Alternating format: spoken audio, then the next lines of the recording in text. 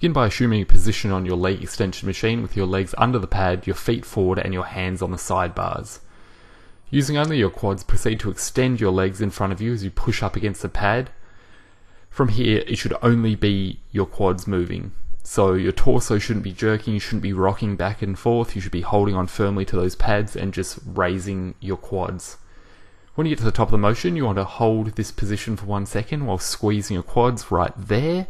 So you don't want to be one of those guys that's just doing these reps as quickly as possible, getting the weight up and down, because you're not going to be getting any benefit. So you need to keep the tension on the quads and get that good contraction at the top there. From here, you're going to slowly lower your legs back down to the starting position and continue in that slow and controlled motion for the desired number of repetitions.